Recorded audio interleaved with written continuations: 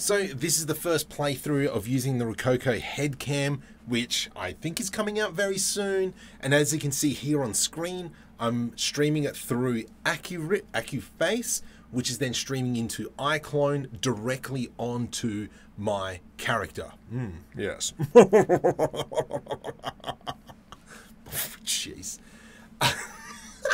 Now, simply the weight difference here is like ridiculous. You've got no idea how light this thing is compared to the previous version, which is meant to actually hold up the iPhone there as well, which actually adds a whole bunch more weight. This thing by itself is heavy as. This, I have like no neck fatigue. It is like, mate, look at the camera, mate.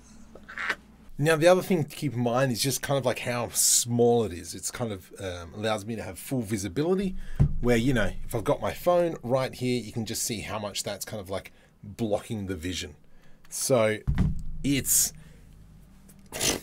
I mean, now in saying that, this camera here, I've actually just got a USB cable that's kind of like plugged all the way down into the computer, which is kind of like literally a webcam at the moment. However, I do believe that you can plug it into the iPhone app, the Android app as well. And then that way you can kind of like stream it to a PC or whatever. But Michael, like what he sees, yeah? You know what I mean? Have we got a problem? I'm looking forward to putting on the mocap suit as well. It's a perception neuron though, it's not a Rokoko. But it barely moves. This is so cool. Now, I am looking forward to using this a little bit more in depth. Just a few things if you're going to be using AccuFace. Make sure you've got an RTX machine. Play with the camera values. And also, this thing needs to be kind of like pointing at your nose, not the fact that it's kind of like down here like this. It's actually, yeah, read the instruction manual. Surprisingly enough, it actually gives you a lot of information on a lot of things. That's true.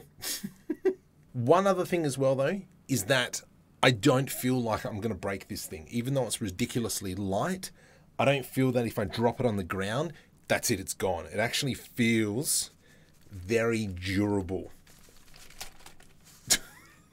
So I think that's a really big plus as well, where obviously having a phone, you know, you drop it, there goes your screen.